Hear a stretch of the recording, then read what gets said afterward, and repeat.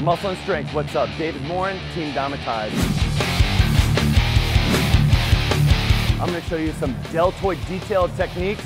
It's going to bring out your delts and give you some cannonballs. Right here, you're going to grab two 25-pound plates. You're going to perform what's similar to an Arnold press, which is a rotation.